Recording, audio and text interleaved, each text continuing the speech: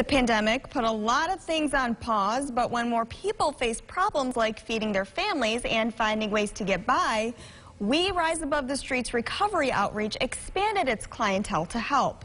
The organization was founded to help the homeless here in Syracuse. As News Channel 9's Josh Martin tells us, it's now helping anyone it can. The definition of community. If we eat, they eat. The definition of community. I love y'all. Sandwich Saturday. Come join us. Alamin Muhammad never has to wonder what his Saturday plans are. Sandwich Saturday soldiered on during the pandemic, bringing food and resources to the homeless and, lately, anyone in need. As the founder of We Rise Above the Streets, he sees the needs of people of Syracuse firsthand. I had to lend my shoulder to let a lot of women and children and a lot of men cry with me. I cried with several people as well. There's been days that people came here just looking numb.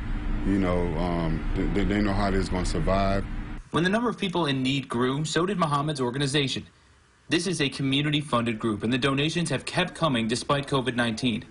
He's even acquired a new truck through partnerships that's really going to help him on his mission.